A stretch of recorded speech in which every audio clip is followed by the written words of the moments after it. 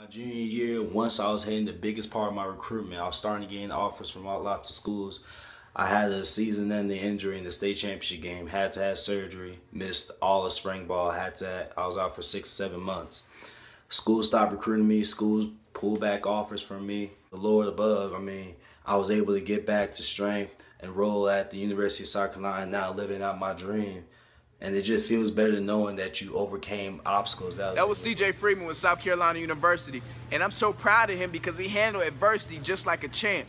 You heard the story about his broken leg, and that's going to happen to everybody. Adversity is going to strike at any moment. It happens to me at least once a week, but ain't nobody going to know when I go through something. They should know when you go through something because that's going to happen. It's a part of life. God going to send us trials, and it's our job. If we want that goal, as bad as we say we do, it's our job to get through it and not cry, not whine about it, because on the other side of that struggle is going to be that prize you look